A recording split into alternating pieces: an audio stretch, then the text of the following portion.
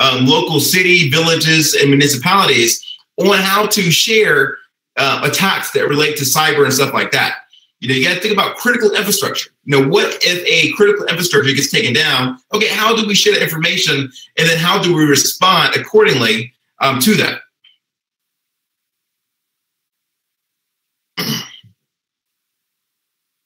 Now, in this particular part of the presentation, we're going to focus on some other events. And most recently, we're going to focus on my country, United States of America.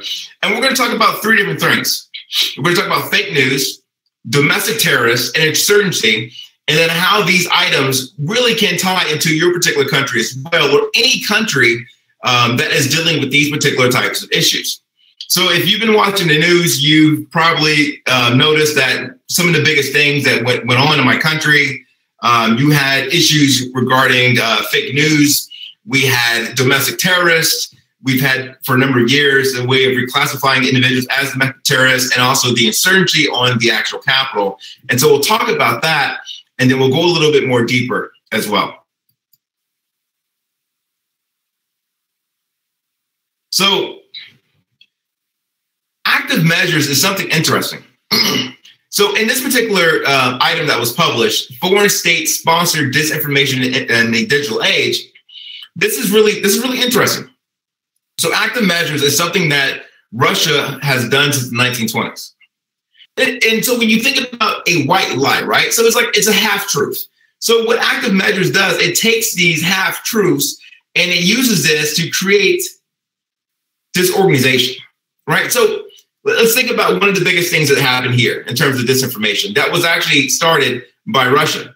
AIDS was created by the white man, right? That was one of the things, a way to get rid of individuals.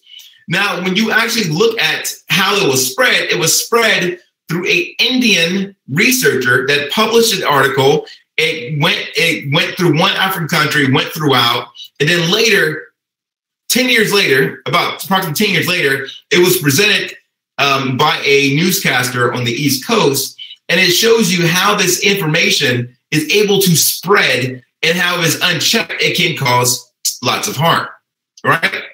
So when you look at the slide, it says it's offensive. It includes offensive programs such as disinformation, propaganda, deception, sabotage, destabilization, and espionage, right? So you get this information, you're like, okay, well, what do I do with it? What does this information tell me to do, right? It may say something about a particular political opponent or a particular group or a tribe, and you see the information and then people act on the information.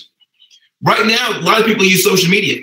They take social media as gospel. They see the item on social media and they say, all right, well, this must be true. There's 1 million likes. Everyone in my friend network is sharing this. Perhaps it's true. In the United States, the big issue is that a lot of people do not trust, I guess, what they say as traditional media, right? They say, well, it's controlled. I need another outlet. And so what happens is you have these particular pages that are used to give or provide this information, right?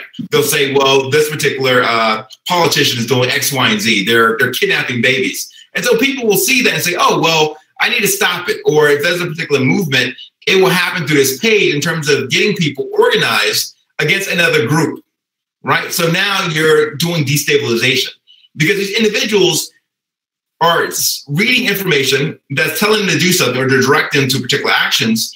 And with these actions, they're destabilizing parts of that society, right? So with active measures, one doesn't even have to go into a particular country, especially in the digital age. You can just go on Facebook, you can use WhatsApp, or you can find out what platform a particular country or group use most and inject yourself in there.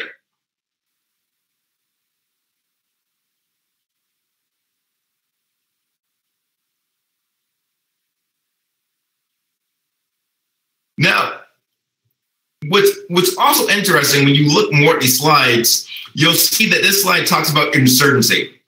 And so here it just says that, and this was done by the Center for American Progress, that the United States could be in the early days of a domestic insurgency.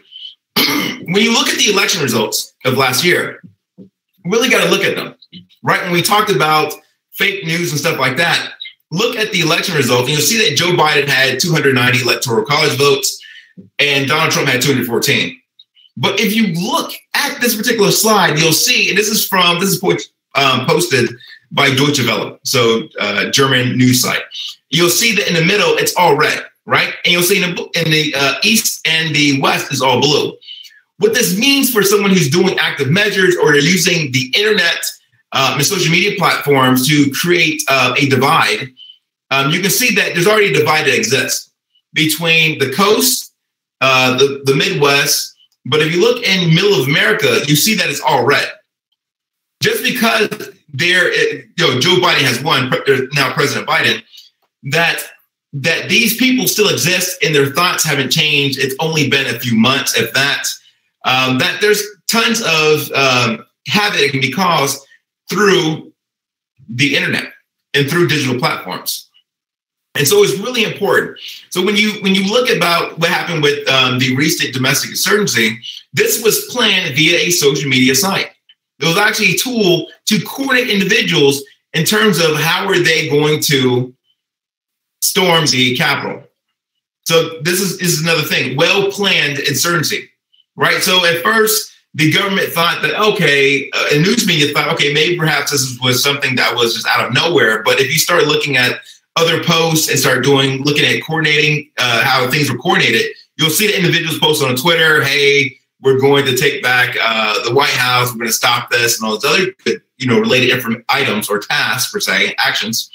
You can see that this was fairly well coordinated. And especially if you look months prior to what occurred from the former president, you can see that via, online, that this stuff is pretty coordinated. And plus, when you look at other countries and how they reacted or their so-called participation, you can see that this was really on a massive scale, and it creates, destabilization. Now, when you look at the insurgency, you also have to look at other groups, right? So during 9/11, America thought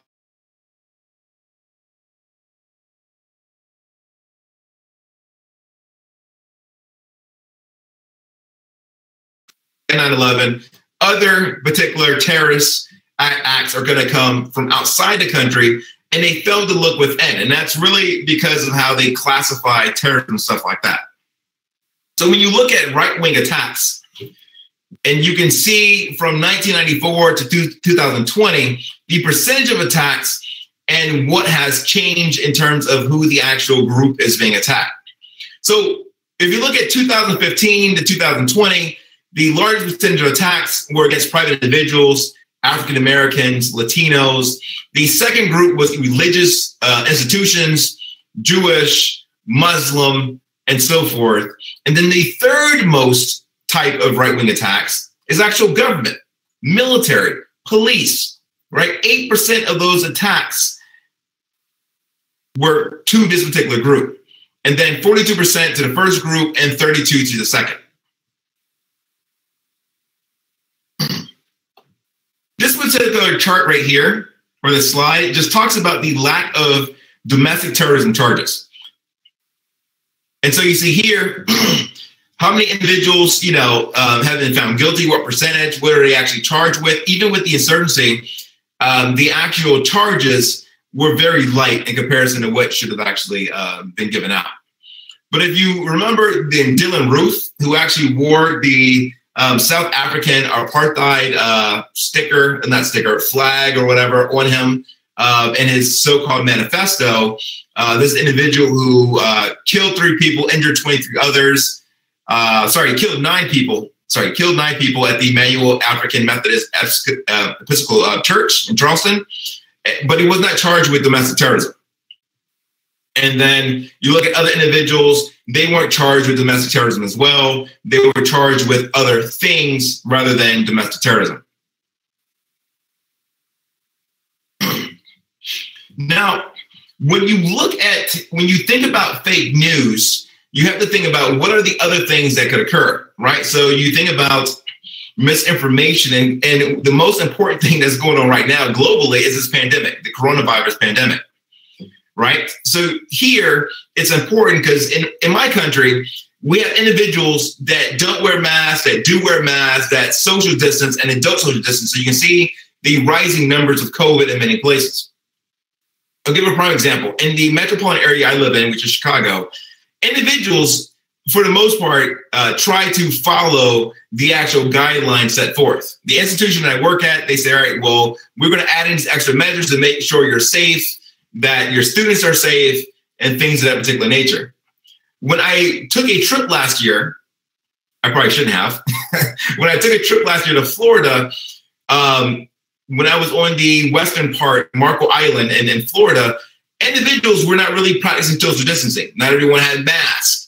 It was like a completely different world. Yet, during that time, Florida was actually surging in COVID cases, right? Because it's all disinformation. So individuals do not check their actual news, or they see news presented by a particular outlet that they don't trust and say, all right, well, COVID can be cured by drinking bleach. And we see what happened when individuals tried that.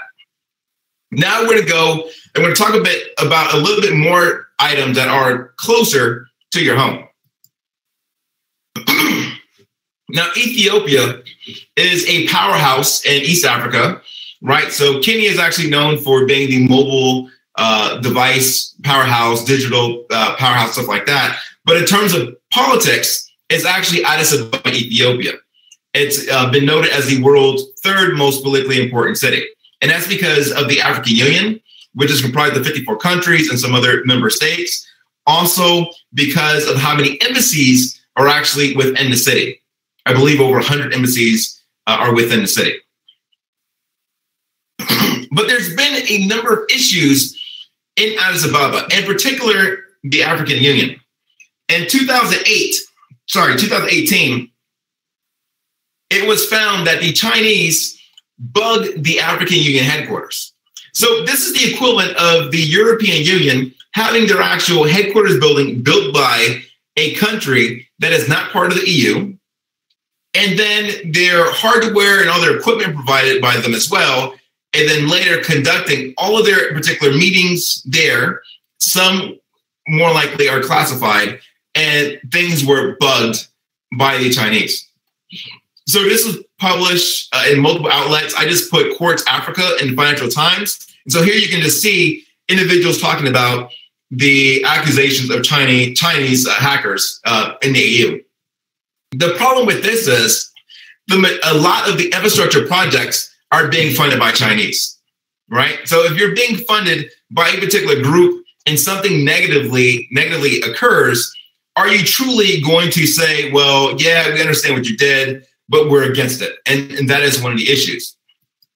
And that brings me to the next slide, where yet again, Chinese hackers stole camera footage from the AU. So a memo came out, and this is something I took from Reuters, and it just basically said that suspected Chinese hackers stole camera footage from the African Union. Now, this is important because there was actually a individual part of the AU. I guess she was in charge of the AU, and she's South African. And there's actually a planned assassination on her life. So the camera footage being stolen is actually important because now you know exactly who's coming in and out, the times they leave in and out, who they may be coming with, if they have security and stuff like that. And you can later plan a physical attack based off the actual camera information that was stolen.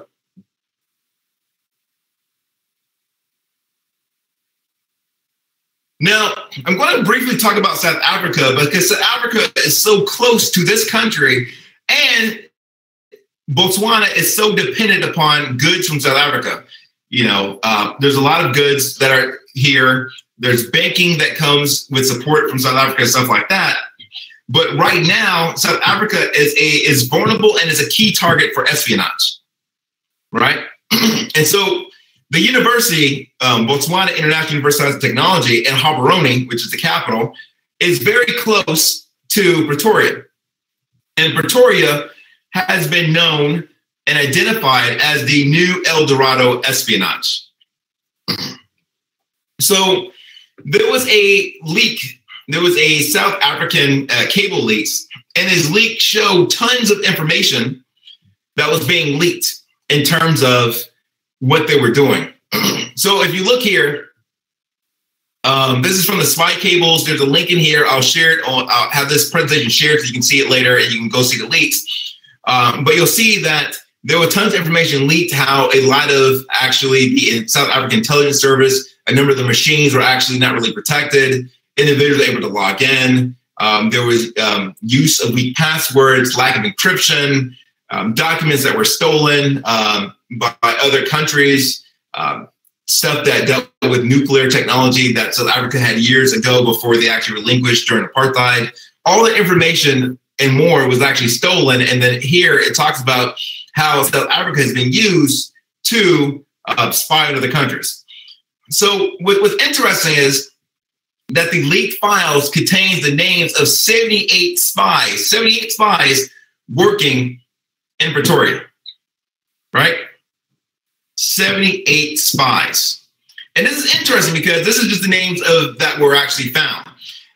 Names from Senegalese intelligence to Mossad to numerous other countries. And when you read the cables and you see just how, I guess, it wasn't really covert. A lot of the stuff was pretty much in the open. You'd have a taxi driver, he'd drive you 1 week, and the next week he comes back and says, hey, I have $500,000 to invest in your company. Let's talk, right? And so with this, South Africa ended up having to deal with this fallout, but this fallout really didn't go away. The fallout technically is still there. Now I'm going to talk specifically about Botswana and why there needs to be an immediate need to focus on cyber defense. One thing I've noticed being here in a short period is that social media is highly used. Another thing is that this country is relatively safe, very peaceful, and very trustworthy. People are extremely trustworthy, and that causes an issue.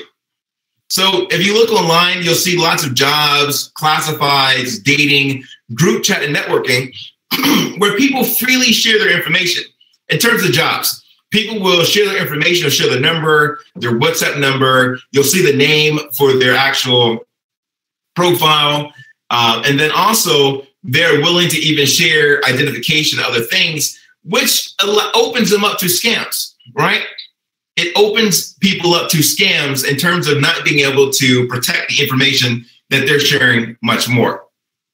And I will jump on that in a little bit. What I want to do now is talk about injection. So there's something called OWASP, the Open Web Application Security Project, and they have their top 10 most common vulnerabilities. Over the last decade, these haven't changed at all. One of them is injection. So if you go in your web browser, you type in PHP ID equals 1.gov space.gov.bw. This will pull up the actual government websites for Botswana.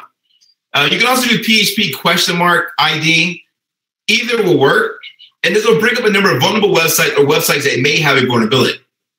I'm just going to show 3. I didn't use any tools against these sites. These are just something I freely did, openly did. I just looked at the results. I know we had 2 ministers talk before me, so I just want to, put that out there. But the 3 websites I'm just showing, the Ministry of Finance, the government debt website came up. The Ministry of Finance website came up, and then also the procurement page for the Ministry of Finance came up as well. The scary thing is there's a tool that you can use freely. You can throw it out there, and what it will do is it will run a ton of different attacks against a particular database for SQL. For some particular websites, a number of things will come up. It'll have username and password. It'll be hashed, but there's a ton of websites that will do a hash to hash converter, and it will convert it to actually, what the password is. But it's just, it's just important that even government websites are making sure that they have appropriate security credentials in place, so things like this do not appear on the web. Because this attack could have happened from anywhere. And say if someone's actually applying to one of these websites, they're applying for a job or something like that, they have their CV up there, the CV will contain that person's name, their email address, all critical information that can be later used to guess their password, right? Where did I go to school at? It's in your CV. What is, my address or the street I grew up in? You may be still living at the same particular home that you grew up in because you don't have a job yet. So that information is up. So it's really important that websites, especially here, think about the OWASP top 10 at a bare minimum and how to protect against that. Now, in terms of internet scams, this is interesting. So through Facebook, I pulled up a number of particular pages and just looked at some key things. So I'm sure everyone here in Botswana is very familiar with the infamous 419 scam out of Nigeria. What's interesting, there is a replica just here in Southern Africa. So I pretty much blocked everything out. I just kept the picture and then the prefix so you can see where these actual items are coming from. The first one, the first 20 person to commit, I will teach him or her how to earn 44,000 pulas. No scam, no scam. When people say that, it's a scam. And it starts now. If you're interested, inbox me on WhatsApp. And 267, that is this country's area code, this is country code. When you look to the right, same time, same day, permanent results with Papa Frank, right? And so now as for the WhatsApp, there's other items that talk about boosting business, winning court cases, immediate money in your account. And you look at this particular item here, this country code, 260 is from Zambia. So what that means is you have items coming in from Botswana, scams from Botswana as well, from Zambia, and there's other scams from other countries. What this does is it takes advantage of that trustworthy, being trustworthy here in the country.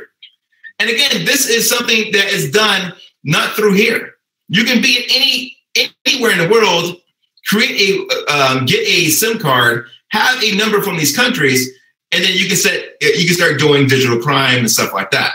So technically, this 260 number could be from the United States. There was something interesting in terms of news that it talked about one of the largest Nigeria 411 scams was actually from Louisiana, and it was actually Caucasian Americans that were doing this. It's Caucasian Americans doing the scam. So you have to be ever vigilant, and this means you actually have to have the regular citizen understand, what is cybersecurity, what does it mean to them, and how to protect themselves. Earlier, I talked about the heavy reliance on other countries, in particular, Southern Africa. Now, Southern Africa, or SA, as you people call it, locals call it, had one of their largest ever data breaches after Experian, right? So here they had over 24 million exposed accounts. So personal identifiable information, PI, was exposed. Over 24 million, right? That is large. Also, the bigger issue is that this particular bank not only deals in SA, but it deals in a number of other countries. So if we look here and we look at the actual bank, you'll see that there's offices in South Africa, there's offices in Lesotho, there's offices in Namibia, Uganda, and a number of other countries, including this one, right? So the issue here is that if you're heavily reliant upon another country to provide you services and goods, you have no insight into their supply chain. So you don't know if someone else injected some type of malware, they're using that to exploit. Like the blue phone, I seen the blue phone here. The blue phone had a couple $100,000 mobile devices that were vulnerable to actual hackers. There was actually built-in malware, but I've seen that device used here. Of course, I've seen Huawei, and again, that deals with like 5G and stuff like that when you're using other countries' infrastructures, the technology infrastructure, which means that you have to start developing these things of your own or actually have insight of what's going on. There was actually an individual talking from the government talking about the issue with not doing manufacturing here, but just being a consumer of products. One, it doesn't really help your economy because you're just buying product from another country and there's no job creation. But secondly, it's a security issue because you have no clue what is actually built in that product. What is that product made of? Is it actually something that's going to damage, or is it something that's going to be hackable, or is it something that is going to be vulnerable? So this is really important, understanding the supply chain. In my country, within the last 30 days, President Biden just signed an executive order supply chain, and this was just after the SolarWinds attack, right? This SolarWinds hack that allowed individuals to get inside the federal government. So if these things are happening in other countries, be sure that they will be happening in your country as well if they're not already happening and you're just not aware of it. Now, this last slide is just about a conference that I'm having in Chicago. It's online. I will be sure to share the information with you. It's called CyberCon, and it's April 16th. It's free. We'll have speakers from the federal government, my federal government as well, and we'll have industry leaders in cyber. But if you have any questions, feel free to ask me. And then if you'd like to chat later, I'm available. I'm actually here. We can talk as well. So I will stop at this.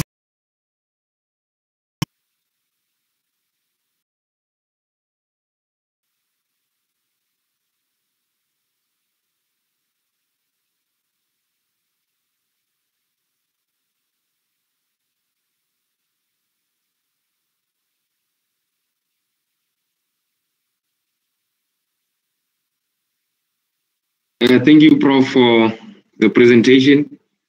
I think I'll also allow the guests to ask questions. I remember when you're asking a question, you are clicking your name on the platform, and then go to an icon just beside your name, where it returns set status, and then you can see the options, so you can raise your hand, and the moderators can see you from the other side and give you the platform to ask a question or any comment.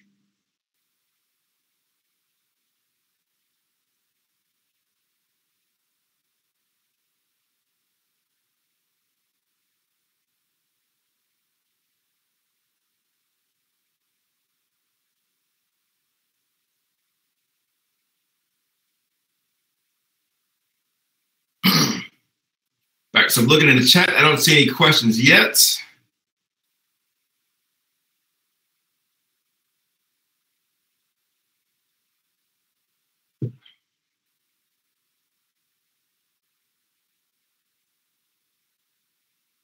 All right, don't be afraid. It's just a question. There is no right, wrong, or poor question or poorly worded question.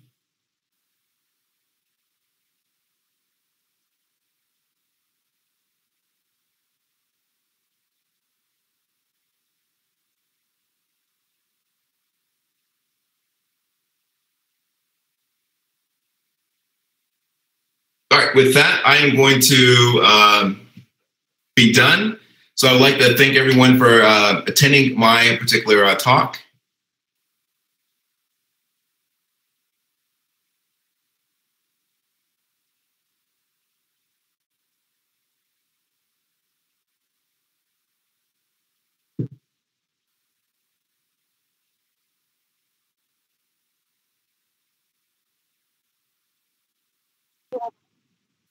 Thanks a lot, Prof.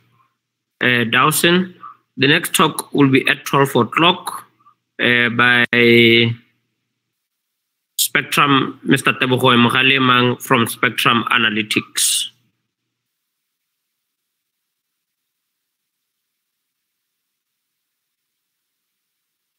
So, Prof. Dawson, are you still there?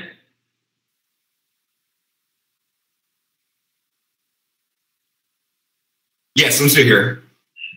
Based on what you have said, mostly in terms of all the attacks that you have highlighted here, if you were to advise some senior officials or government officials here, what would you say would be the best place to start preparing ourselves? I mean, as a nation, I think you heard earlier in the morning that as a nation, we are going through a process of digital transformation as well. So based on that, how would you advise to go about things, to do our digital transformation in a more secure manner? Because part of the transformation will obviously include acquiring of equipment, moving data, starting to store more data and stuff like that. Well, one of the good things is that there is a lot of items that have been done already. If you look at like the NIST the NIST special publications, these items are already out there. So there's baseline documents and guidance done that you could actually take, use, and then modify to your use. So you could do that. Also, you need to prioritize cybersecurity education. So I know here at this particular university, there's cybersecurity education, but there is a lack of it among the country, especially if there is a talk of having, all these open jobs. So that would be something as well. And so you just need to make it part of sort of your computing in general. So there's a lot of computing programs here, IT and stuff like that. Every program needs to have cyber in it. So individuals are learning how to develop systems and maintain them, and they're thinking about security in the beginning, not in the after, right? They're not thinking of the afterthought. They're not thinking about, okay, we built a system, we have it deployed. Yeah, let's configure our firewalls. Like, whoa, let's think about these policies beforehand so that we can test them appropriately. So, one, the government needs a strategic plan on what they're going to do. They need to make sure that that plan is going to have the adequate people to help them move it forward, and also make sure that they're developing people, right? So when you think about job growth and stuff like that, cyber is an area that you can have job growth.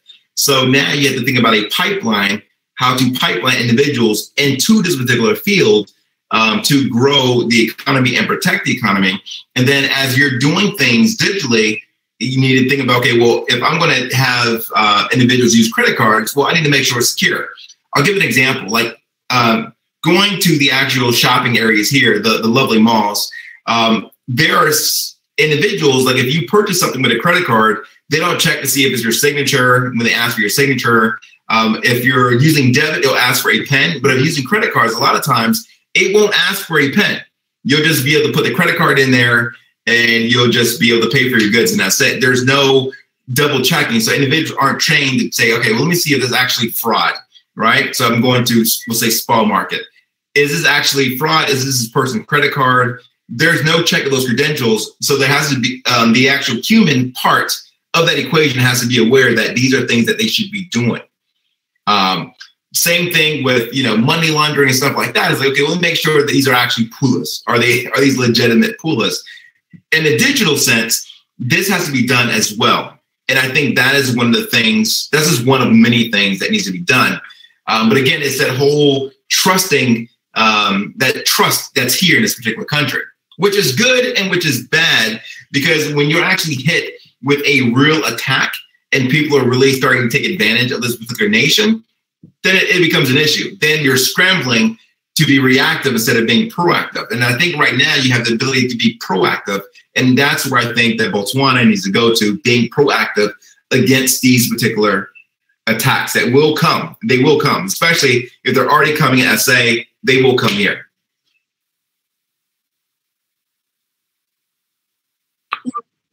Thanks a lot, Prof. In terms of you talk about upskilling. I mean, right now, if I'm going to admit a year one student into a cyber program, for example, it take 4 years, the minimum, for that set of students to graduate. So, but we are talking about the now, and the problems are existing now. We cannot wait. They're coming now. We cannot wait 4 years. So, yeah, go ahead. Yeah, so what you do is you get creative, right? So it's like back in my country, people think you need a degree for everything. You need a degree to flip a burger. No, you don't. What you need training for certain things. So some people will be degreed. Some people will go through a camp. They'll go through maybe a year worth of training. They'll go through a couple months worth of training, and they will get qualified in a particular technology or skill set. And that's what can be done here. So if individuals are employed in maybe close to Maun or wherever in the country where maybe it's mainly tourism, you can say, all right, well, we understand that it's mainly tourism here and we have enough people to help out with the sector. We need you to do this particular task. We have a year's worth of training for you. We train you on a particular technology. You get those individuals trained and you get them employed. That is something that you can do to augment our having degree programs. So you have to think about different ways to, I guess, get your society moving up. You think about people coming from other countries, immigrating from other countries like Zimbabwe and stuff like that. So if somebody comes and they don't have maybe the adequate skills, you say, all right, well, we're going to put you into training. And once you do this training, you owe our particular country or a particular company so many years, right? So many years back to pay for this training that we just gave you. You owe this money back or training, you owe a payback. And then they work for that company. And then after that, they do whatever they want. You have to get really creative in terms of what you're going to do to really, I guess, ignite the field here.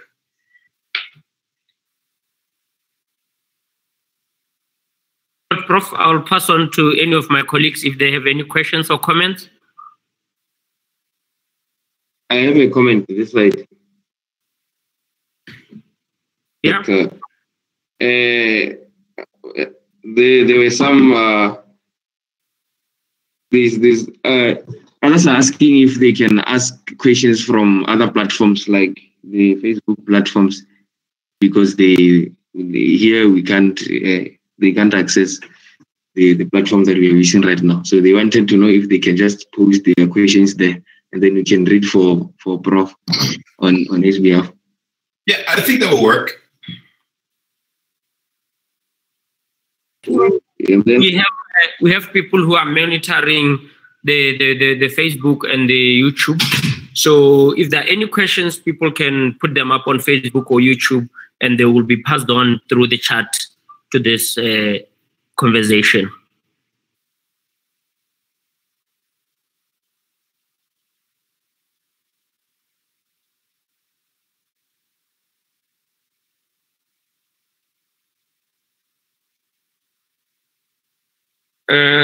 I think, Chair, with that, we can let Mr. Mogalemang prepare for 11 o'clock.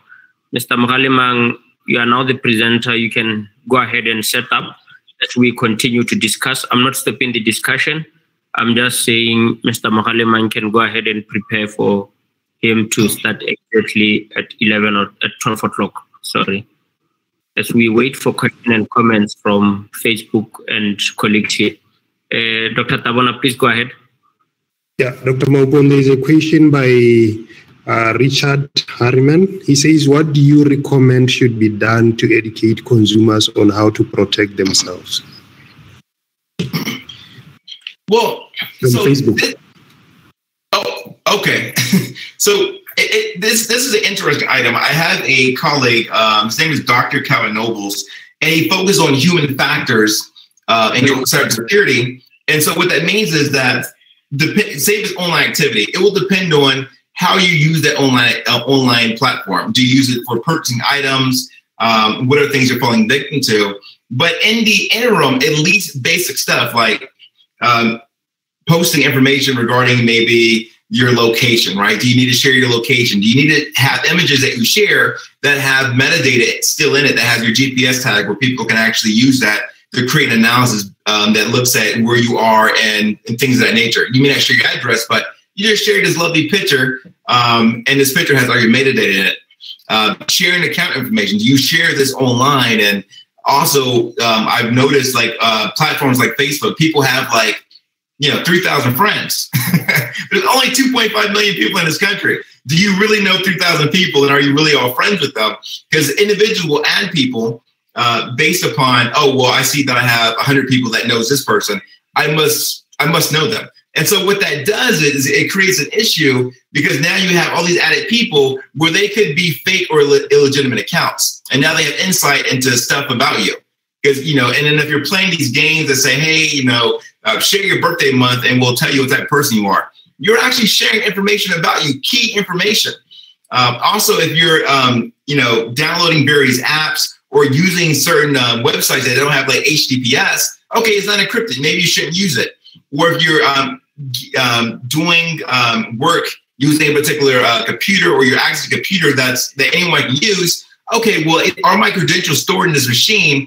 Or even do they have a keylogger on this machine? So it really depends upon how the user is using their electronic equipment. But also individuals just need to be aware in general on proper etiquette for email, computer usage, and stuff like that. Clearing cookies. If they're on their home computer, making sure that whatever their home network is set up on, that their particular router has the password changed, and they're adding encryption and stuff like that.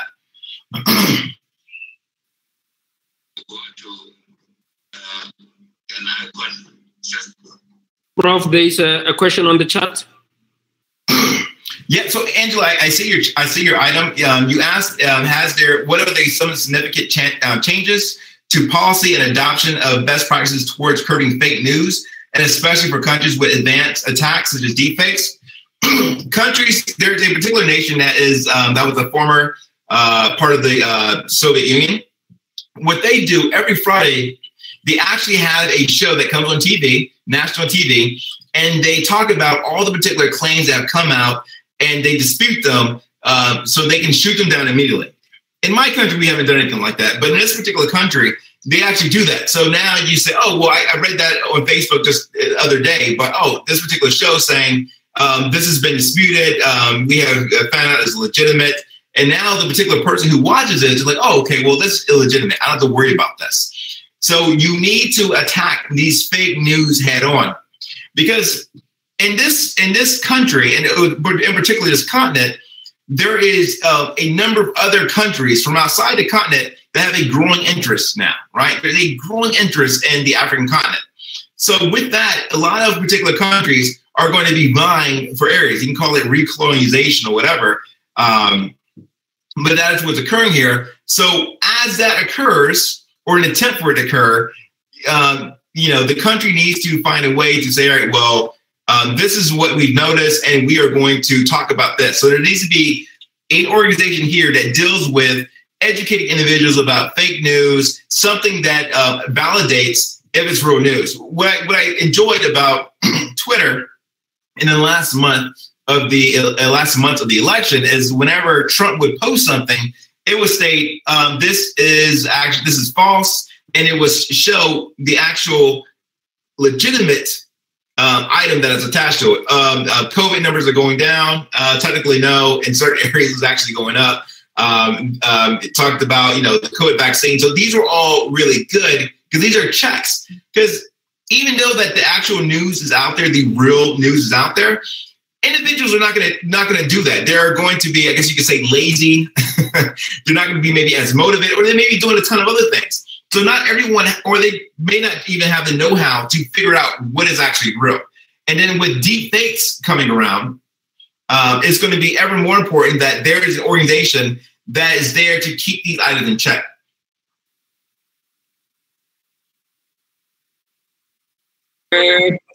Prof, one last question before Mr. Mogaliman starts from Facebook. The question reads, as developing nations, should we trust the developed nations with our data? Okay, that's a good one. I would say that the best decisions are always going to be in the ones that the people that own the data should be the ones that actually take care of the data. When you think about information for a nation, if it was me in charge, right? If I was a Botswana for a day, I wouldn't trust anybody outside the government and someone that has actually been cleared to make sure that they haven't been influenced, right? In the United States, you have to get a security clearance to access certain types of data. You have to get a security clearance. And that means not all Americans will get a security clearance. And then based upon the level of security clearance, even less will have access to it, which means that that data is trusted by a few. And so as a Botswana, you have to think about what are the ways to ensure that your country's data is secure. And first of all, that means that I would not be entrusting another country with certain types of data at all. If it deals with the actual government, the federal government, I would not trust another country to maintain or even look at that data. Nobody else except for a Botswana should have access to that data if it deals with the actual government or things that pertain to critical infrastructure. It's just that simple. One last question, Prof. This is the very last question. Prof, since you are in the COVID era, how 100% are we sure that our data that we are providing as contact tracing information, how can we be sure that this data is going to be used for the right purposes? Looking at we once experienced a situation where one shop was using our data for promotional purposes. So how are we sure that the government is going to use our data for correct purposes? So that is more of a legal question, but what needs to occur when you think about like privacy and stuff like that, privacy engineering, what needs to happen is that there needs to be laws in place that actually penalize individuals that misuse the data. So if there's a government official that uses the data for something that is not intended for, they should be penalized and heavily penalized and made an example so that someone else can think of doing something that's stupid.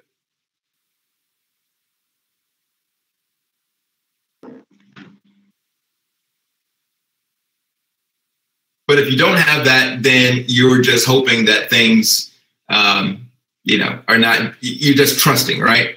And that's what I was saying, that is one of the main issues in this country, things are trustworthy. But yeah, there needs to be laws in place to penalize wrong actions, strong laws and laws to protect the citizens here in this country, data privacy laws, strong data privacy laws.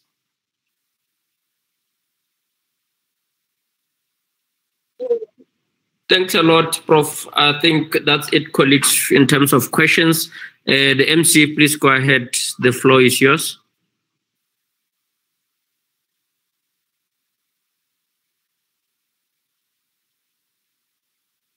Thank you, Prof. Once more. We are going to continue with our talk, and I will invite Mr. Tebogo Mohale Mang, a CEO of Spectrum Analysis, to give us a talk about digital transformation, digital risk, and business continuity. The floor is yours, Mr. Mohale Mang.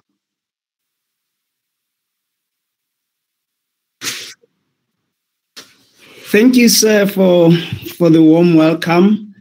Yeah, so let me first start by thanking the BUST team and saying, with all protocols observed, this has so far been a great event.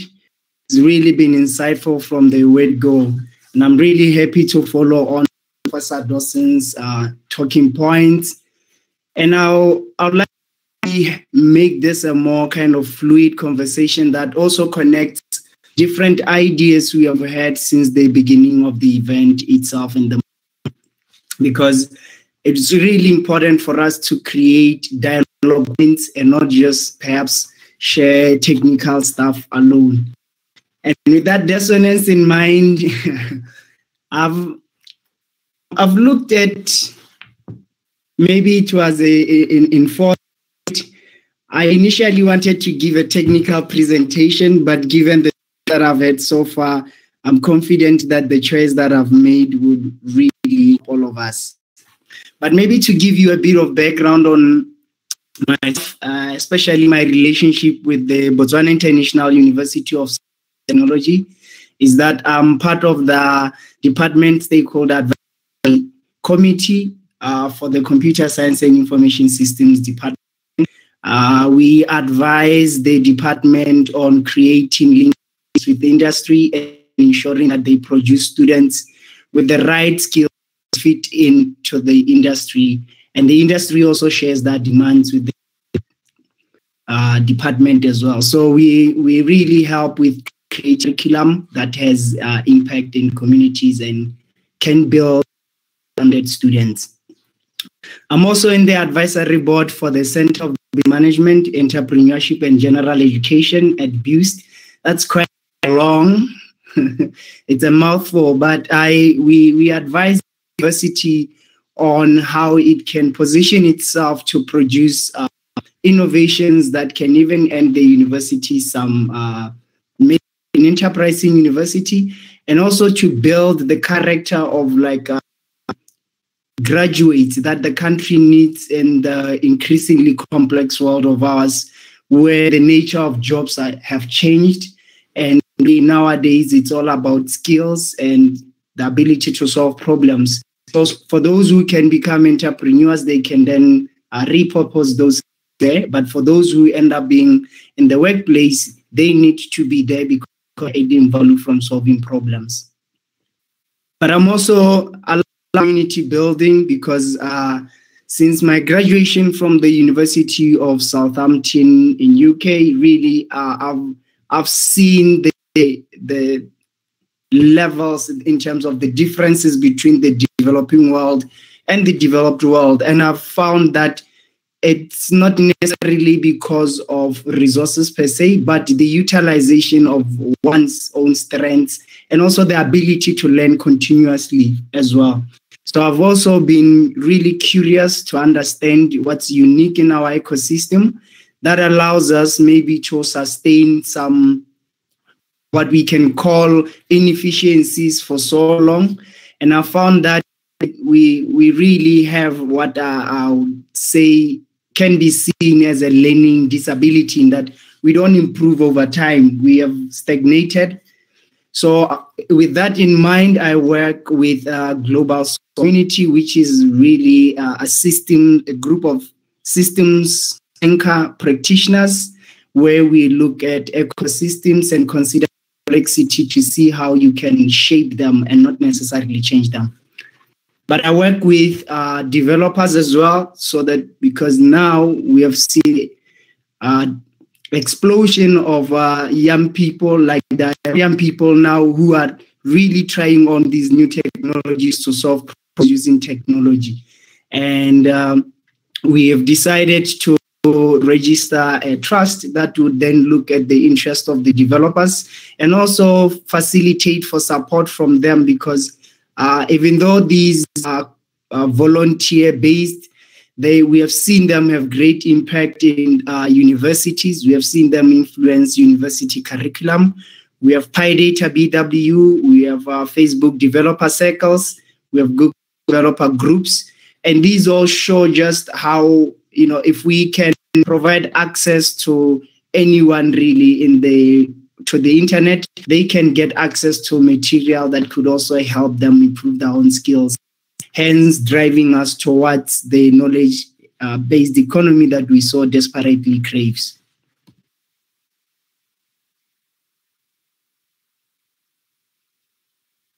Okay, I know we have started as a joke, who led digital transformation of your company? And it's really interesting how, even despite the catastrophic loss of lives and the economic implications, and in a way, COVID-19 has really shined like took a magnifying glass, and then so many structural limitations that were there in like our system locally and globally as well. So most because of limitations in terms of movement, people having to work from home, we've really seen companies transforming first to improve their processes during the crisis by leveraging technology, automating the placement of orders, trading online. But we've also seen the users themselves also now to adopt technology to access services as well. So the virus itself, though, they are calling us to respond proactively. It has also allowed us to learn lessons that I believe would have taken us 10 years to pick, because in a short period of time, all our limitations, all our weaknesses came stare at us. And Professor Dawson really just shared how just from the crisis in us going digital, we are also increasing the footprint of exposure for those with ulterior motives and who want to benefit from the same transformation as well. Because it's not just organizations that want to transform. It's not just governments who want to deliver public services efficiently to Botswana. It's not just businesses in the different value chains who have the need to leverage the transformation. Others as well can benefit, but they're on the dark side as well.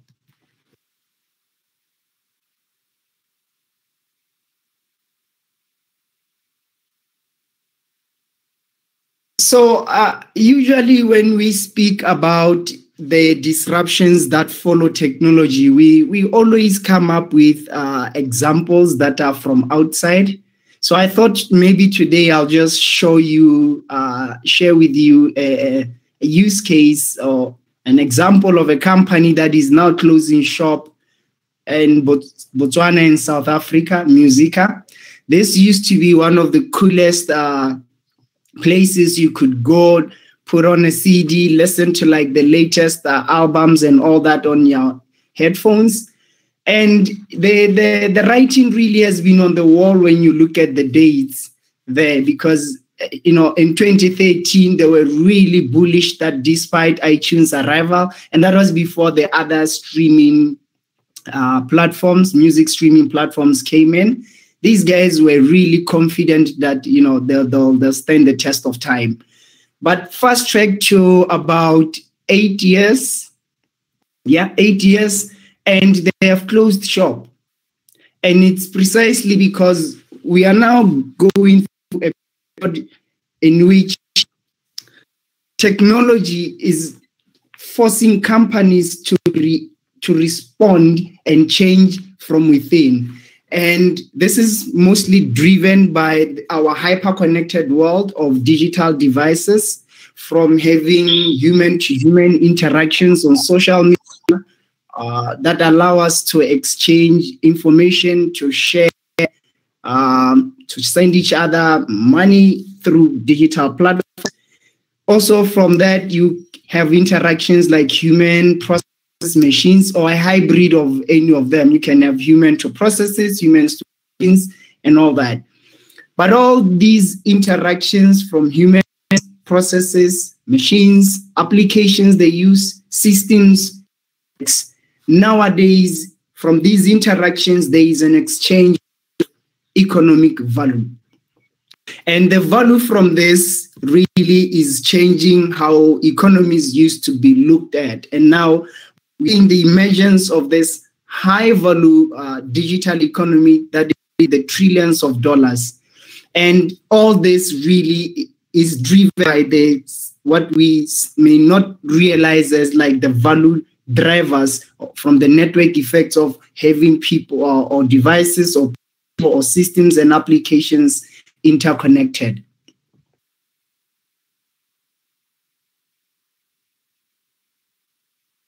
Now, it's also important perhaps to put something into context that is also like a huge driver of what is going on. Like when you go into the last three industrial revolutions, you know, the first, the second, and the third industrial revolutions were disruptive as well. But that disruption was kind of linear in terms of, you could see that maybe if you increased your efforts by this much, then this could be the benefits or get. And over time, you can see that the rate of innovation has been going, like increasing. But because of technologies that are behind the fourth industrial revolution, we're seeing for the first time like a flip in the script. Before it used to be the case that, you know, what we needed to do was the technology that could allow us to achieve such outcomes.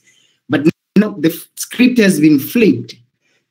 It is us and our knowledge of technology and our understanding of the true potential of this technology, the risks, the potential to solve problems that is lagging behind now. The technologies are there, and it all started with interconnectivity. The internet has provided like a global interconnective gateway. Social media has just magnified like our ability to quickly share information, whether accurate or not. As Dr. Dawson also shared, that is a risk that as a country. But the one device that is really on disruption on a different scale has to be the mobile technology. The ability to use our phones to do almost anything now really means we have one device that is connecting businesses, processes, banks, payment platforms, social media, all in our hands.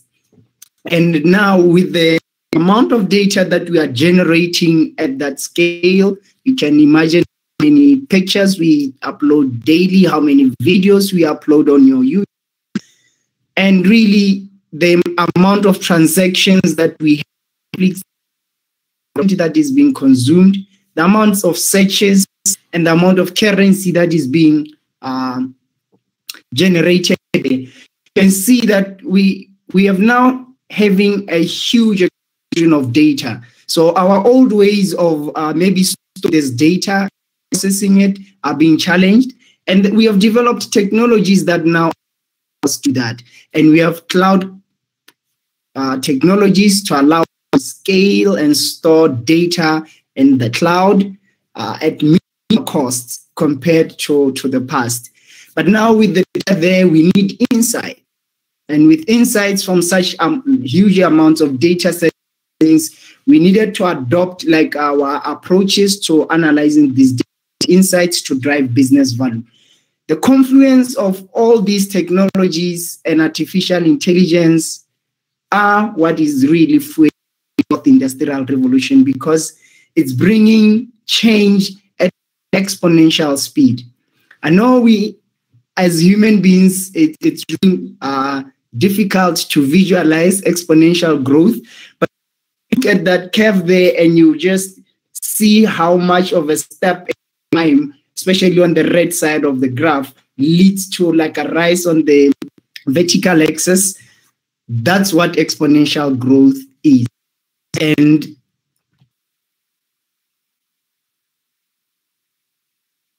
it's been driven by, slides are lagging, these technologies from the Internet of Things that allow us to have sensors on manufacturing equipment, collect data, visualize like what is going on at process level, from cloud computing, ability to not just store but process, and then even build applications on top of innovation platforms.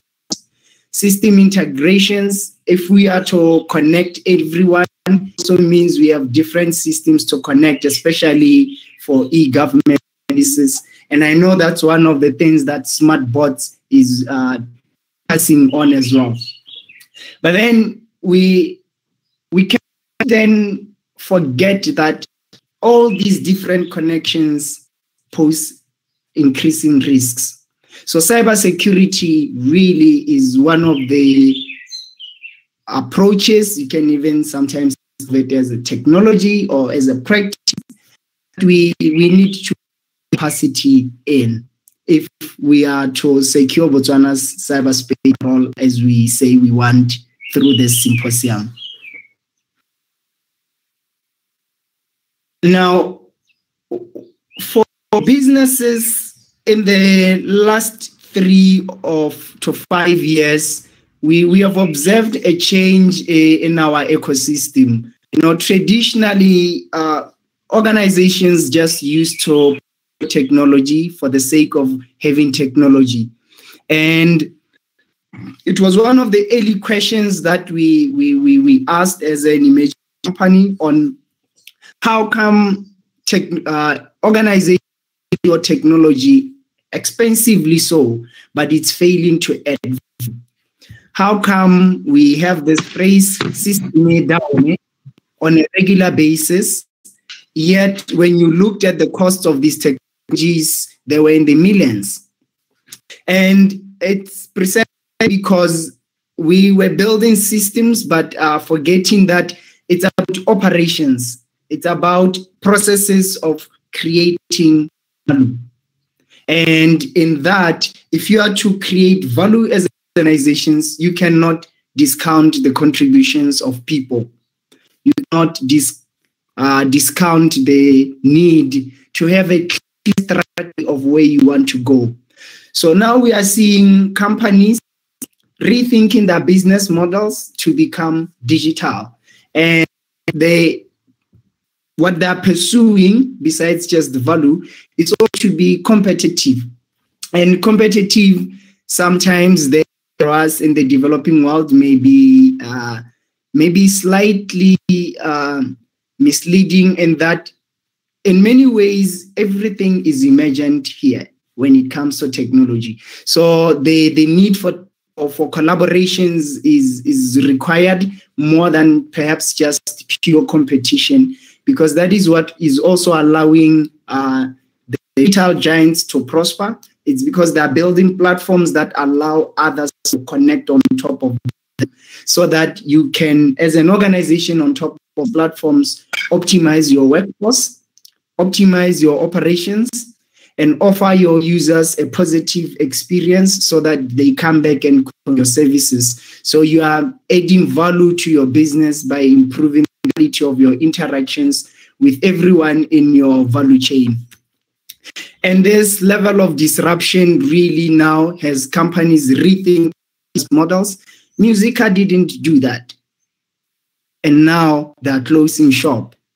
And there are so many examples we can give with respect to this, but the aim really is to label anyone bad, but to show how these technologies are really disruptive. Really disruptive. And the consumption of technology is also tied to trust. And I guess if you consider what Dr. Dawson was sharing, you must then have some cognitive dissonance in trust. Here, in one way, for us to collaborate and for us to consume these services, we need people to have confidence that they're secure. But at the same time, the people's levels of trust as well is also a liability when it can be exploited by those who have ill intentions to compromise information, and it can be to compromise information at operations level. It can be to compromise the infrastructure that you have as a company. It can be because somebody is bringing now, from the workforce perspective, they're bringing the mobile phone work, and now that mobile phone is becoming a doorway to what would have been a secure network on its own. So there are many factors that are coming because of the increasing interactions, complexity, and with complexity, it also means the risks are being magnified, and most of them we're still blind to because we yet to really the full extent of the impact of the technologies that we have. So in our experience, we in interacting with our communities, in interacting with the government of Botswana, the different departments and institutions in the ecosystem, especially around entrepreneurship, innovation, and interfacing with companies, our clients as well, we have found that we have three main vices, and non-technology, because the technology is already there, it has the potential it has, but we don't seem to have the right mindset to extract the minimum value from the data.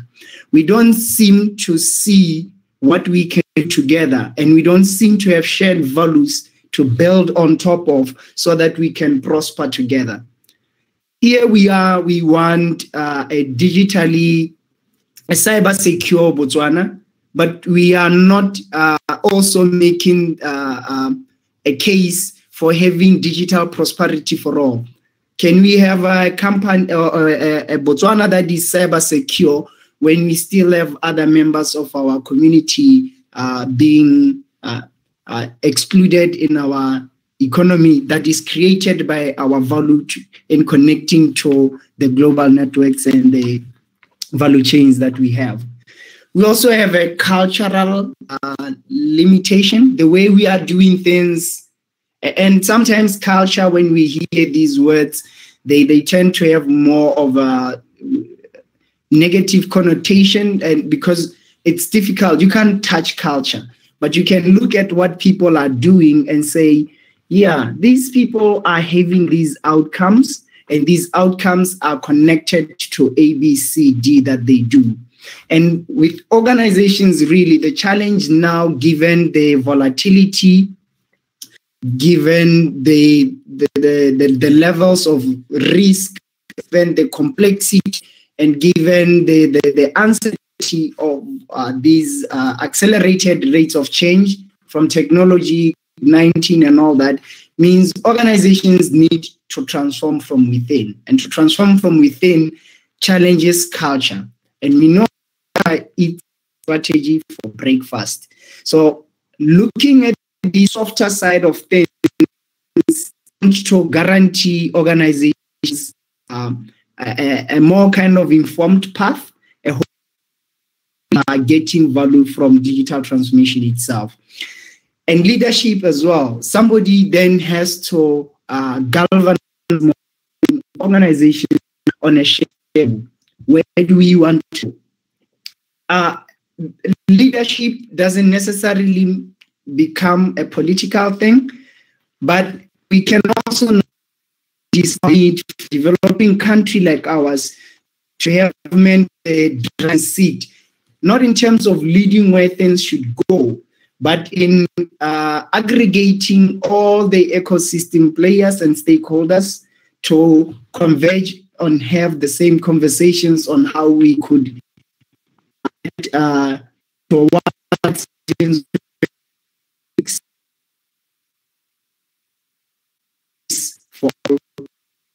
so in many ways, even in our respective roles, we should be the ones leading if we are to be the problem solvers that all companies really need to hire going forward.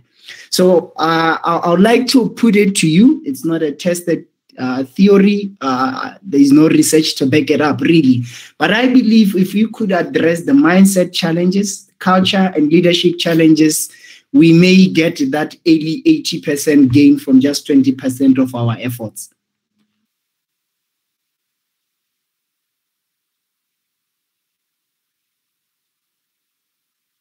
All right. So where could we begin? One of the lessons that I found from looking around since the outbreak of COVID-19 was the explosion in homegrown solutions. We have great facilities here in Botswana in terms of at mandate level, our institutions share like what could be more of a responsibility towards making sure that Botswana can prosper. But we have a challenge. We have a challenge in that we have good policies and always cite poor implementation. So in many ways, we need to change our old ways of doing things and securely innovate from the disruption. And innovation there doesn't just need to be from a technology point of view. Innovation can be in how we think about our challenges, because the language and the mental models that we use to describe our problem also limit the solutions that we have in front of us. So if we could look at the disruption and look at what is emerging from disruptions, we should realize that there are more digital applications that are being built from the country. But are they secure? We have seen from some of the solutions put forward in response to COVID-19, we've seen cases, there was even a case in court that one of them was compromised, but we didn't see any acknowledgement to close the gap. It's almost went like whenever we find something that is not going right, we tend to personalize and see that as a reflection of our personal ability to deliver. And perhaps that's part of like what, from a mindset point of view, we need to address. We then also need to secure all interactions between humans to humans using technology, humans and machines, humans and processes, humans and services, humans and systems, humans and networks, networks and networks, computers and computers. Anywhere where there is an exchange of information that is enabling the digital economy, we need to have secure interactions there. And because these the devices that we use are networked, we need to have network devices being secure as well. And by companies now gathering information to understand that client. Companies also need to realize that increases their responsibility towards the securing such information that they collect. It also means organizations now should invest even in educating those they collect information they collect would be used for and for what purposes, because there really is a huge gap. We're in a state where people are just ready to click and install the next cool thing. And it was quite interesting to see the attitudes and the discussions after WhatsApp changed its privacy policy, because most of the discussions were more around, okay, no, we're ditching WhatsApp and we're moving to the next platform. But you could see that, you could feel that there wasn't an investment unpacked from an awareness building point of view by companies first, and also by individuals asking the right questions as well. So each to an increase in responsibilities as well. They emerge from our ability to collect even more data as innovators, government, as companies, organizations that deal with human beings as well. So I was also happy in the morning during the opening ceremony to hear that we have a cyber agenda. And one of the goals that we set for this particular symposium, which I've been happy to be an organizing member of and a sponsor as well, has really been an inclusive cyber agenda. Because it's my sincere belief that most of the policies that we have could be improved by having proactive engagements at grassroots level. We cannot build policies for people and not include them in the feedback process and even in the evaluation of the impact they're having in their lives as well. So I am in my quick agenda, I'll have those 5 points. It's my 5-point personal agenda, but it spills into something even larger now. If you were to look at the amount of the things that we need to break apart to create new things, we are in a better position than most developed countries, to be honest.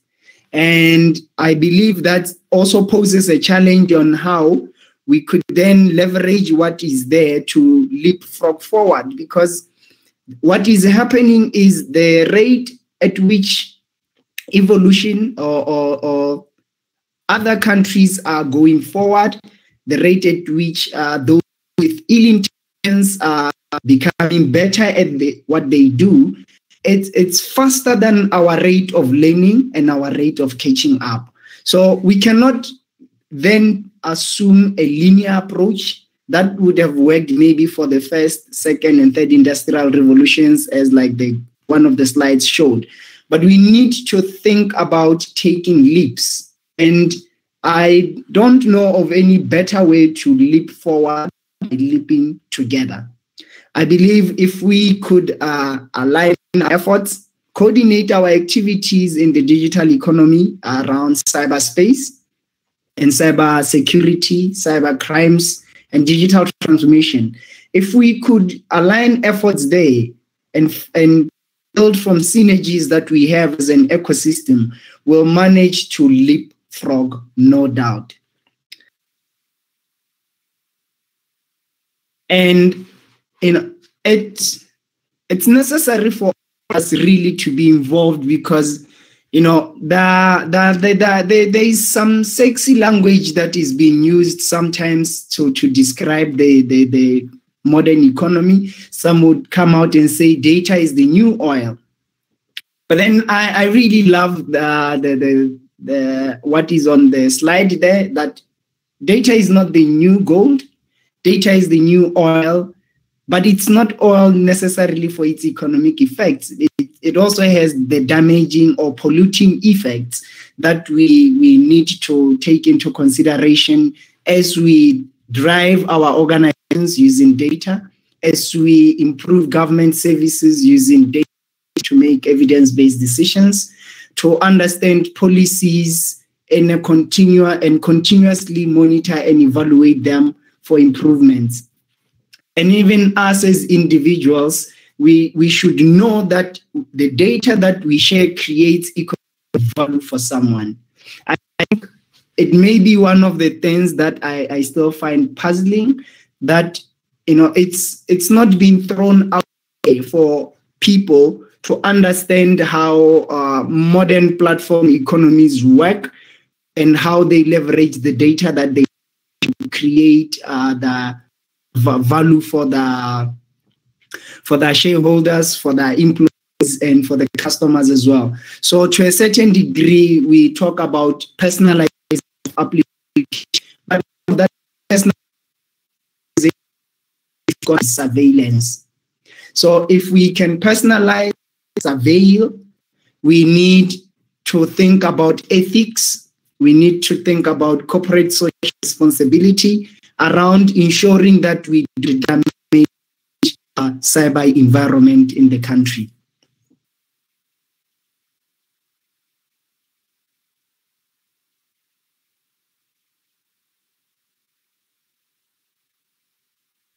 Okay, so I've been saying we do this, we do that, but who are we? As I shared earlier, our company, Spectrum Analytics, is a sponsor here, and we've really been involved in the ecosystem. But what we want to do is really to create a smarter and sustainable world. And we believe we can do that by simplifying and accelerating value creation from the emerging technologies that we shared. And from the emerging technologies, what we do is we build secure applications, we optimize business processes, we manage data. We believe that, as much as there are we exchanging buzzwords, and it sounds exciting to talk about your machine learning and all the other cool analytics tools and stuff, from artificial intelligence, AR, and all that. As cool as those are, they are meaningless if the pipelines that the data is exchanged on is not secure. So you need to build robust data pipelines if you are to become data-driven as an organization. And to do that, you need to think about components that you need to get right to be able to transform digitally, which includes strategy, which includes processes, which includes capacitating your people, which includes choosing the best technology to support your business goals. Because through all that, you can then have data that allows you to make the right decisions, but it only adds value if you are able to extract insights from that. And with that, you can then create value. And with value creation, it's a testimony of our pursuit for impact with those we work with, because we believe in the power of co-creation. So you can connect with us through the handlers there.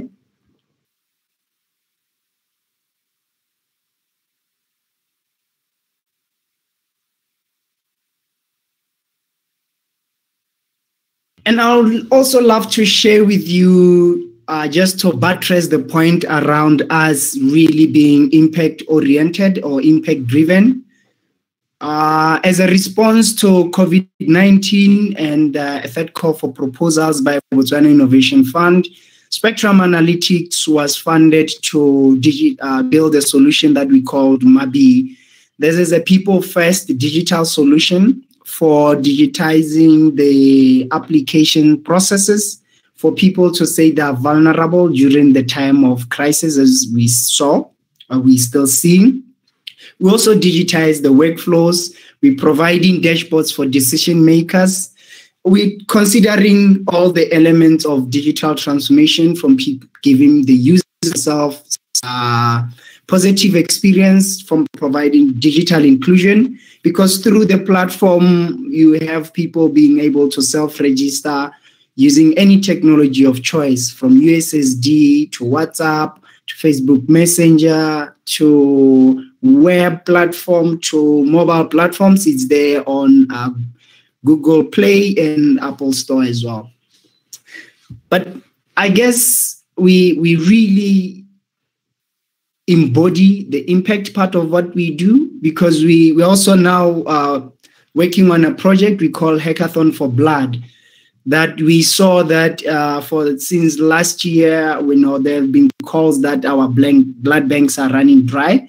And to show how we truly collaborate, we have brought together a group of stakeholders there who each have a role to play, from understanding the problem from the human side of things to also building the tech and also testing everyone else involved.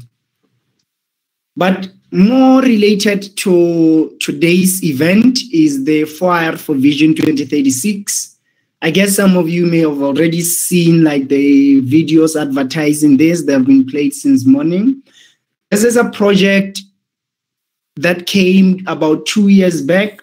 And back then we were changing our landscape in the country. We saw that we had Vision 2036, and we also saw that there is global disruption by technology. And in the conferences, the workshops that we attended, we saw that there wasn't any merging of these, so we could achieve digital prosperity for all and really leave no one behind as the country steps into the digital economy itself. So more details will be released on that.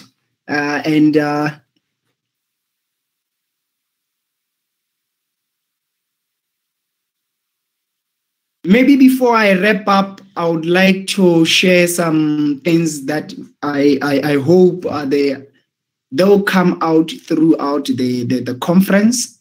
I'm expecting to hear what our thinking are around misinformation and disinformation, because with the ability to share information readily, we are also opening up to risks of spreading lies.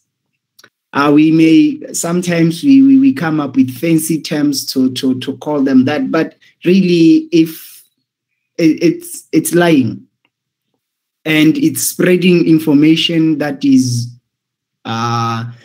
curated to deceive.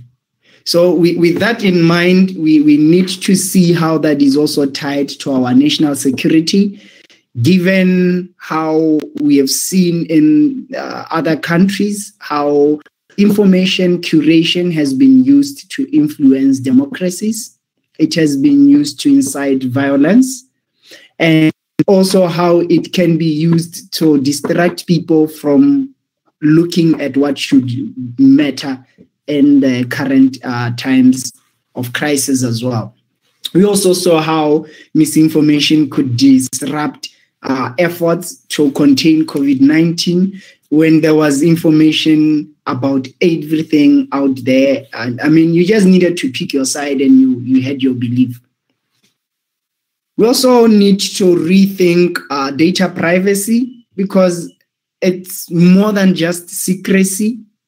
The interactions, the different interactions that we have need to be secure, and they need to guard and protect privacy through the data exchanges as well. So even the data that I may exchange, maybe through the streaming platform, maybe I have a challenge with it being shared with someone else. So we then need to really bring to the fore data flows, and how these data flows as drivers of economic value in the digital world should also be controlled without maybe stifling innovation per se. But it's an area of concern, especially in a trusting country like ours, as Professor Dawson said. And the other thing worth looking at for us is continuous learning. We need to learn from our mistakes. It's okay. Nobody has all the answers. And that should be one of the things COVID-19 should have taught us. Nobody has all the answers. So we shouldn't really try to get too far ahead of ourselves. We should look at where we are, the capacities we have, the networks we have, and exploit them to continuously develop the capacity to get Botswana to be cyber secure. We should also be mindful of globalization risks. With WhatsApp, one of the questions that I had hoped people would have asked around the time they changed their data privacy would have been why in EU, the same changes were not going to apply. What is unique there? And why is it that there is this selective compliance to data protection regulations and privacy requirements? And what do the gaps that emerge from the different levels of compliances say? Are we saying to be selective to meet certain regulations is compliance while you are breaking them in other places? Are we saying those who are lagging behind in terms of their understanding should really be dealt with at the level of their knowledge or ignorance? Because that's what this is also saying. We should also notice that globalization is not going to wait for us to catch up. So the need to build skills, local skills, to really address all the challenges that we need to overcome to become cyber secure in the country needs to be prioritized. And with that, ladies and gentlemen, thank you. If you want to get in touch with us, feel free to drop us emails on those handlers. We're looking for people we could work with across all the different levels of engagement in our community. And as we'll see during the event, we'd really love to have everyone as part of the 4IR for Vision 2036 project here, because it's going to also scale across Africa. For Africa, we are going to call it 4IR for Impact. And we're already in talks with some development partners to see how we could scale that. But it would really be nice to have this being a project that showcases co-creation at ecosystem levels. And co-creation would mean having everyone involved in ensuring that we create sustainable economies from the digital economy. And doing that requires us to also secure our cyberspace. Thank you.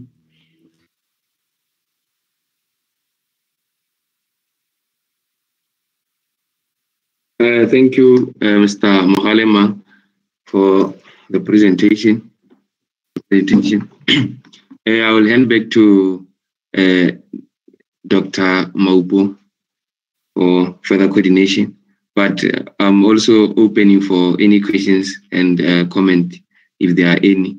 We can ask. And I guess Mr. Mohalema will be available to answer the question or comment on.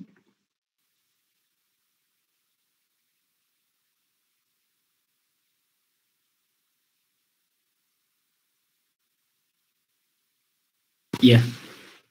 Maybe while we are also still waiting for comments, let me also share my gratitude towards our partners who have also come to become part of the project and the initiative to raise awareness and educate our ecosystem on cyber security related issues. A shout out to Meta Router and a shout out to Abcentrix. We tend, because of the level of skills, capacity required there, no one can do it on their own. So I just wanted to mention them to highlight the strength of partnerships, especially partners who can then come back and play a larger role in an event of this magnitude as well. Thanks.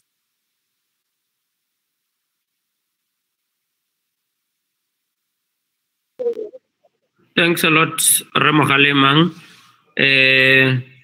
as we kindly await for any comments and questions. Comments and questions, they can either be through Facebook or YouTube or the chat here.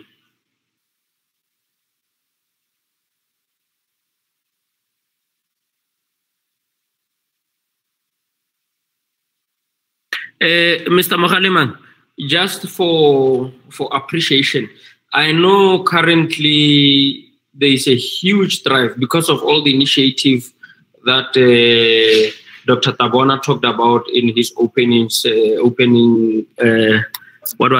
overview of the event in the morning. There's a huge initiative by the government to go through a lot of development. There will be the electronic passport, there will be the electronic Omang and stuff like that.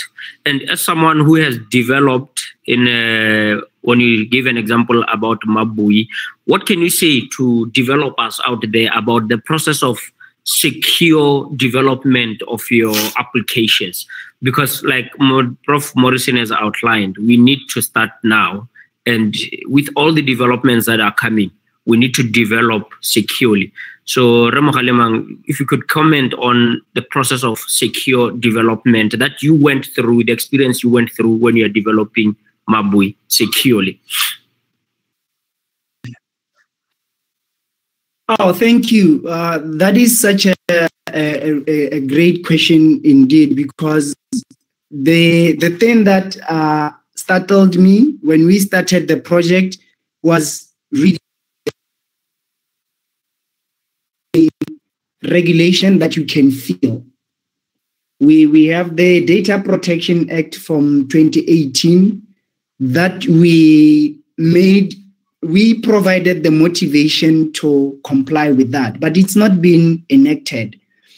You see that we interface with manual and paper-based processes where we still collect information that I doubt is still needed around marriage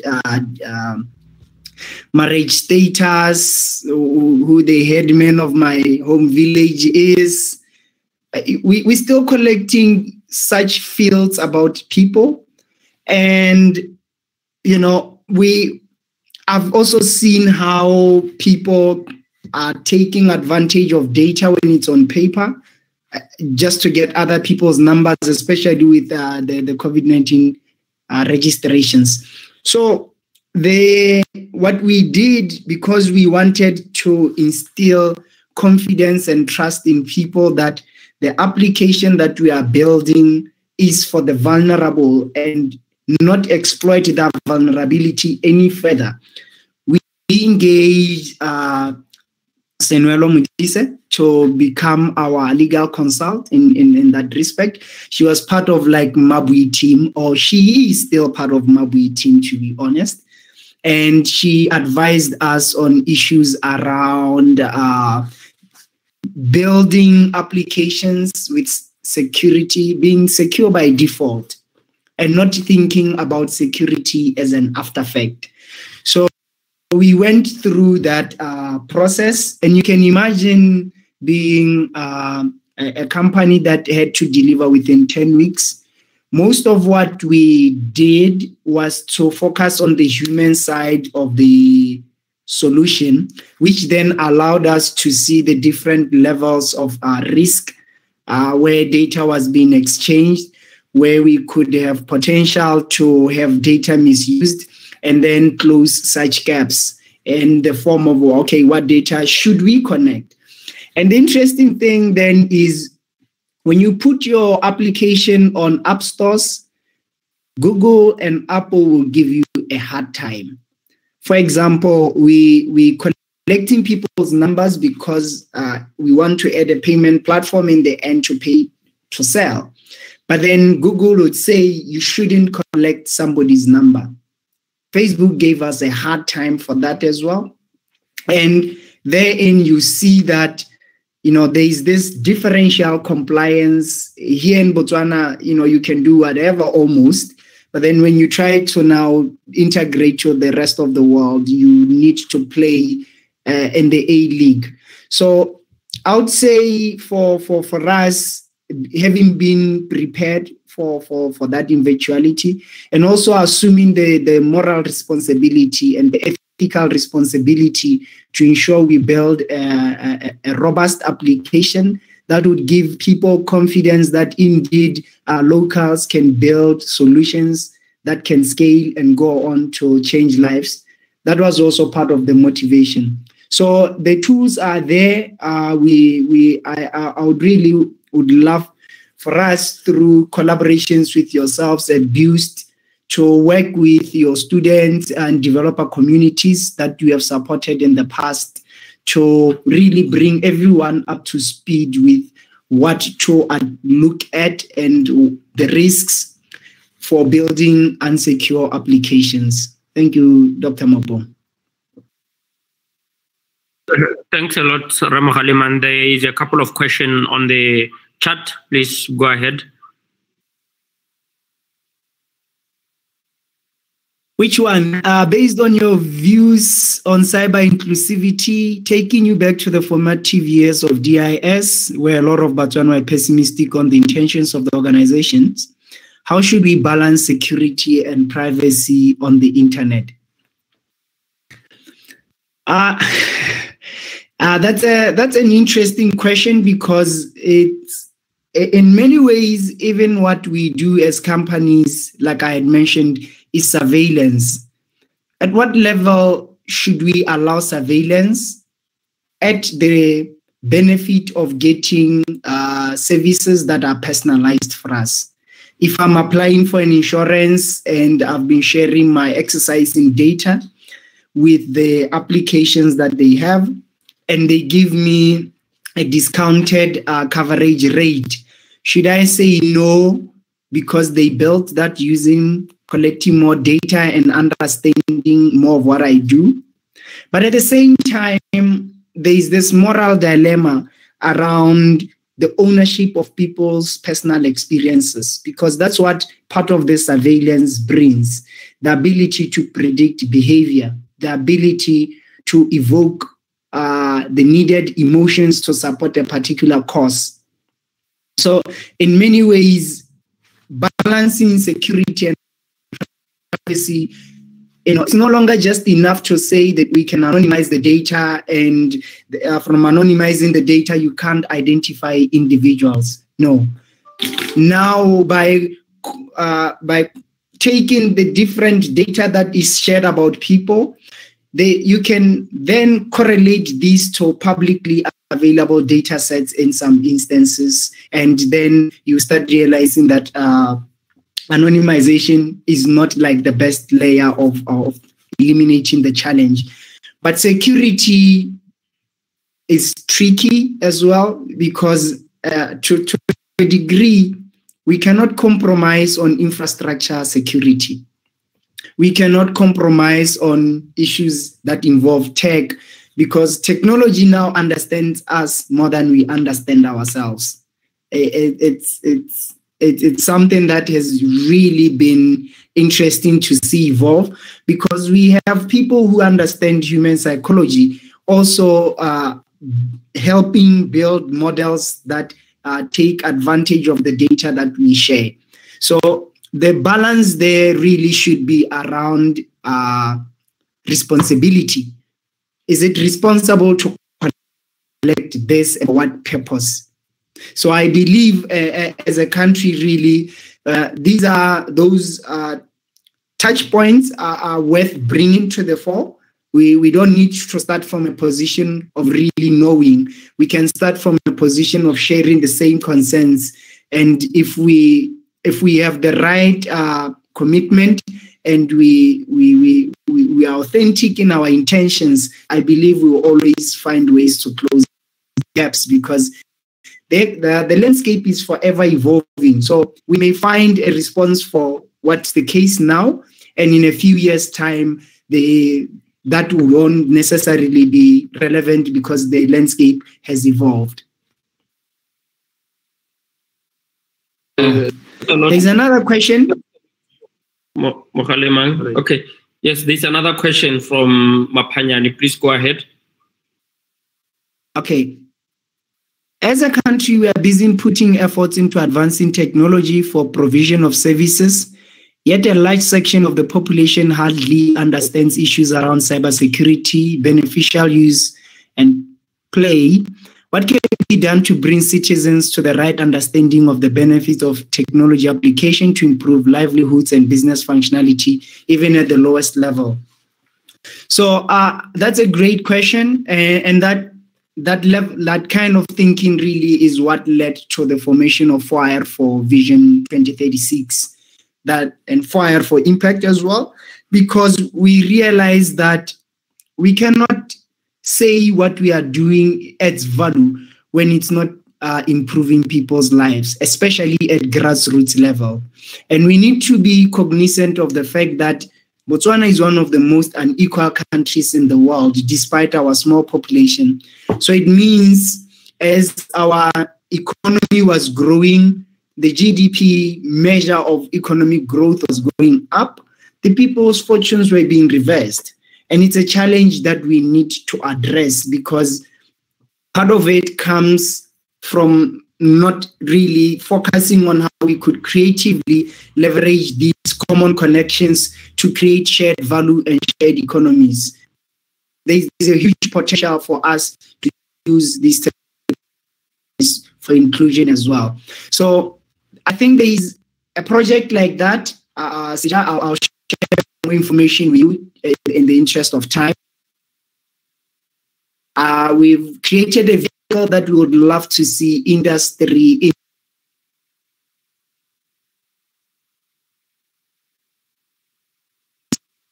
demystifying the technologies, showing how they are applied at grassroots level, or wanting to apply them or link us to anyone who will surely love to work with such people. And as for the challenges that come from digitization here in Botswana, it's actually quite interesting, because most CTOs and most transformation managers, from conversations that we have had, you realize that they talk the talk. But what we have found is most organizations struggle with identifying where to start. And it's because they're not looking at this from a holistic point of view. They're looking at siloed improvements. That cannot lead to transformation. If you are not going to allow your organization to be vulnerable enough to transform from within, to see how data flows, to see how you could secure that, to democratize data, and also now to come to encapsulate all that and translate that into business value. That requires a data strategy in the modern world. And most organizations don't start there. Most organizations want to start with quick wins, and within a short period of time, there is a confession that, no, what we are seeing is that this is not adding value. No, it's the approach that was not adding value. Ramogalemang, in the interest of time, you have a couple of questions. As a company... Are you there? Yes. Yes, sir. The other question, the other comment was that what are you talking about here? Is it collaboration as a service? And based on that, when you address that, could you also touch on the fact that if it's a collaboration as a service, how can Spectrum Analytics assist a corporate company in a way to... You are fading out. Did you... Okay, I was saying there's a comment that what you're talking about, is it collaboration as a service? So, and if that is the case, could you also highlight how Spectrum Analytics could assist a corporate through the journey of digital transformation in a secure manner? Oh, yes, that's a great question. For us, what we do through the network of our partners, for example, having realized that data management is one of the critical parts of starting on the journey, it really lays the platform, because you need to secure your data assets, because you may find yourself in a situation where you are compromised and the details of those you want to serve are being accessed illegally. So data management, even if you want to later on add analytics down the pipeline, you then need to unify all the data across your applications and unify them into, it can be your data warehouses, or if you have streaming data, it can be your data lakes, run analytics on top. So we help organizations with setting the pipelines, coming up with digital transformation roadmaps, and also helping them to build applications, as well as providing secure data management tools and on the cloud especially, and also helping with checking the current capabilities and being proactive all the time by leveraging your machine learning to continuously sniff for attacks, to look for outliers that could indicate that your one is being compromised. We have partners like Centrix as well. So I'm happy to say, yes, we provide capability and to help organizations to become data driven, and we have the partners and capabilities to deliver to that extent as well. And we tend to work more as an innovation studio because we love to take a problem, understand the problem deeply using your design thinking approaches, and from then on, really, once we understand what has to be achieved, the business outcomes and all that, that's when we touch technology as the last thing. So for us, really, technology, that is just a tool. And the project for IR for Vision 2036 is also part of like our giving back from what we have understood to come back and help organizations get their thinking right, and also to promote best practices amongst their employees, their customers, and government, and across industries as well. So that's how we assist corporates as well. Thanks a lot for that, Ramagalemang. I think all of us are very hungry here and we have a very tight lunch. Just one last question. This one asks you to predict the future. So you did talk about the exponential growth for IR. The question is, do you foresee it falling rapidly at one point in the future? I think if you could predict the future, maybe one day you'll be famous. So the floor is yours. Okay, let me take your news and avoid hanging myself. It's a multi-layered approach I'll give you, because we have different industries at different levels of readiness and development in our data-driven journey. You still have really basic challenges around digitization, where there's manual and paper-based processes. If we see more of those rise, if we see more of grassroots solutions, I expect the exponential growth to be maintained for some time, because that would mean, take Africa for example, that would mean you are onboarding a lot of people and their individual connections as well. So I expect that to even the rate to go up as well.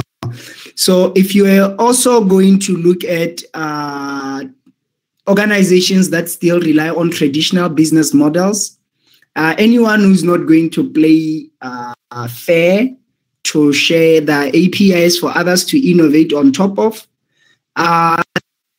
disrupted, because now the economies are moving towards shared value economies, where it's not just, we don't just want to be users, because if our data creates value, we should also be thinking about benefiting from our data.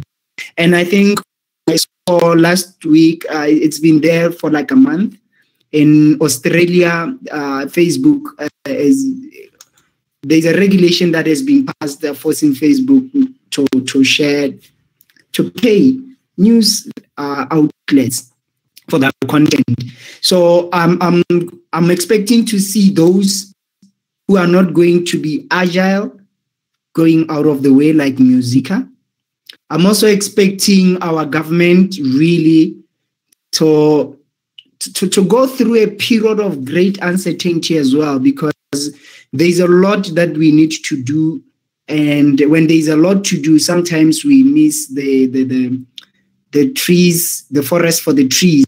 So I believe for us to get forward in that respect, the number of potential interventions at public services, there are a lot of them. So I expect the CAF to remain as well. It's differential, but all in all, I expect the CAF to remain as it is for some time, because this is the first revolution in which Africa is proactively shaping its future. Unlike the past revolutions, I mean, the last one, the third one, we were still grappling with independence. There was no Botswana in the second and the first one. It's only now that the country has people thinking what everyone else is thinking in the world. So I'm expecting the CAF to remain growing. Thank you. Thanks a lot, Ramokhalema. I think that brings us to the end of this session.